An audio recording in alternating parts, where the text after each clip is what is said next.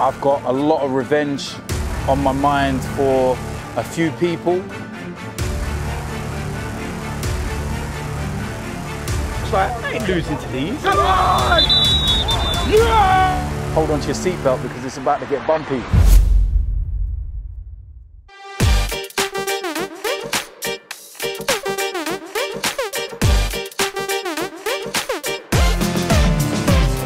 Hello boys and girls. Now, of course, I would love to be sitting here bringing you news of a brand new Arsenal signing. But we don't sign anybody, so we've got none of that news at the moment. So what I'm going to do is I'm going to go and take a look at current Arsenal players who have been out on loan and whether I feel that they could possibly make it and break within the first team. There's been a lot of players who have been out on loan. And the first player that I'm going to go with is a very interesting one because he's been at Arsenal a while. And that's Polish international Krystien Bielik. He's a 21-year-old. And like I said, he's been at Arsenal a long time. He's been here for 5 years or so now. He has not even made a Premier League debut. You know, no games at all in the Premier League. Ironically, his debut came in a League Cup game. Where we actually lost to Sheffield Wednesday, and he came off the bench, and ironically he was actually really good and he really stood out in my mind then. And I'd heard of him before, and I remember when he was first brought into the club he was predominantly a defender and everybody was raving about him, and then it kind of went off the boil a little bit and there was a bit of problems and a couple of injuries and whatnot. And then when I watched him at that game up at Hillsborough, I sat there and I thought, wow, this boy looks quite good. Give him a couple more years, and if he really progresses, then yeah, we could have a player on our hands. And then he kind of went away, went out on loan, and I remember he was at Walsall, and he had a couple of niggling injuries, and they ended up keeping him out for a long time, and he ended up not even playing. And you were starting to think, maybe it just isn't to be. And then last year, he went out on loan to Charlton. Now, Charlton were in League One. And you're thinking to yourself, is that really a test? Is that really the kind of standard that we want to see what he can do? But I tell you something, he had one hell of a season. A breakthrough season.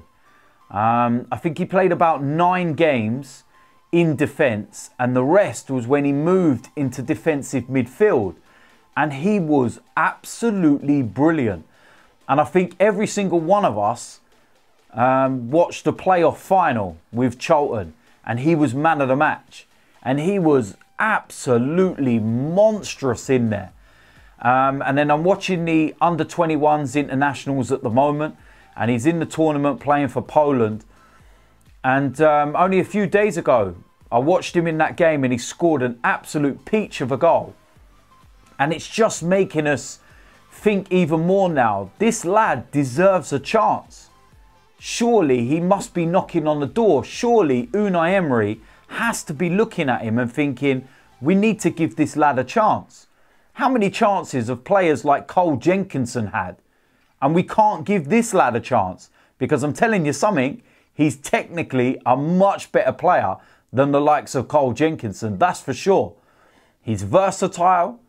And he can offer so much to this team. Now, we're in a bit of a predicament because his contract expires in 2 years' time. Now, you remember the interview with Raul Sanelli a couple of months or so ago. Even less than that, actually. He was talking about players at Arsenal. There won't be none of this running down contracts and losing players, etc., anymore. When you get to 2 years left on your contract, the club will decide whether to offer you a new one or whether they're going to sell you. If you don't accept the new contract, they will look to sell you. There's none of this running down into the final year.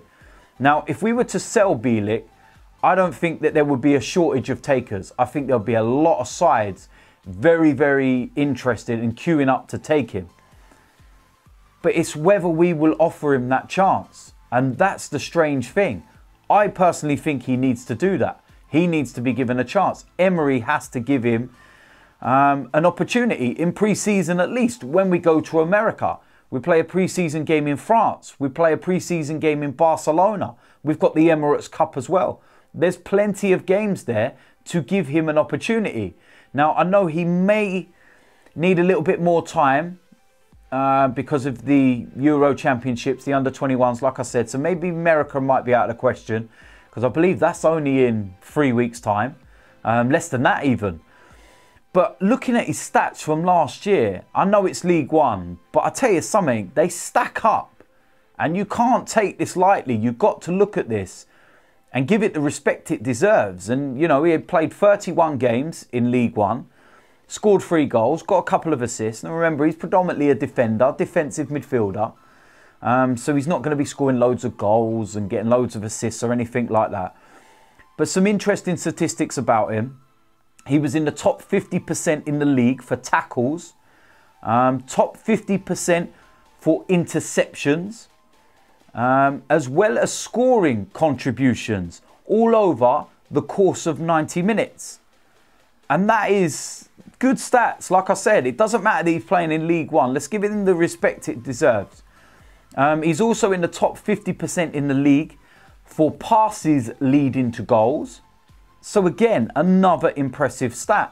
Now, a very interesting story involving Bielik was last season against Accrington Stanley. Charlton scored a 94th minute goal. And all the players went over towards the corner flag to celebrate and everything else, as they do. And a Charlton fan ran on the pitch to celebrate. And as he ran into the pack of the players, he slipped over. And he actually slide tackled Bielik. And he injured him. That is so Arsenal-like. If he was actually in an Arsenal shirt, it would just be us to a T. A player gets injured by a fan. It's like, my word, only we could be connected in some sort of way to some kind of incident like that. But yeah, like I said, he hasn't had a great deal of injuries. Someone's going to take him off our hands if we don't give him a chance. What have we got to lose in giving him a chance this season? You know, playing him in Europa League games, Carabao games, FA Cup games, etc., etc. Why not give him a chance? You know, we're talking about all these players at the moment we're looking to sign that are 20, 21 years old and some even younger than that. Well, we've got one in our ranks right now. And technically, he's a seriously good player. Comfortable on the ball, carries the ball, passing's good. He's really, really good. Could he even be an upgrade on the likes of Mohamed El Neni? I think he could. I know he's younger and he hasn't got the experience and the international experience that the likes of El Neni have got. But he will offer more. And he does more with the ball than just play it sideways 4 yards. That's for sure. So, yeah, and what I'm going to do now quickly is I'm going to get into a couple of stats. And I'm going to compare him with an Arsenal player, which is Lucas Torreira. Now, the reason why is because they're playing predominantly in that area. Now, of course, you know, Lucas Torreira plays for Arsenal. It's the Premier League. It's different to League One. But just to give you a kind of idea. But for duels, Bielik is 28.07. And that's a 46.4% success rate with the duels won. Lucas Torreira only has a 41% percentage of duels won. It's not trying to say who's better. It's just, you know, giving a kind of idea of just how impressive Bielik has been. Interceptions, 8.92 from Bielik. Only 5.16 from Torreira. You're going into recoveries in the opposition half. 16.74. 27.1% from Bielik. 9.12 from Torreira with a 41%. So, listen, all these kind of statistics you're looking at and you're saying, you know what, Bielik's got some bits about him. He's definitely an interesting player and someone that I would like to see come back at the club and somebody that I would like to see given an opportunity, to be quite honest with you. What have we got to lose with giving him a chance? Let's be honest about it. We haven't got a lot to lose. We haven't got a lot of money. We could have a gem on our hands. We could be looking at it in a couple of years' time going, wow, thank God we didn't get rid of him. Or we could be looking at it going, why did we get rid of him? You know, we're not going to get a lot of money for him, a couple of million. And the way that we sell players, we'll probably end up paying someone to take him. We're that stupid and that ridiculous with the way that we do our transfers. But listen, I'm all for it, to be quite honest with you. I think that he'd be a good addition to the squad. So listen, as usual, let me know in the comment section what you think. Do you think that Krystien Bielik could be somebody that should be given an opportunity at Arsenal this season? Have you seen a lot of him? Have you been watching Charlton? Have you seen what his performances are like this year? Did you watch his performance in the playoff final? What do you think?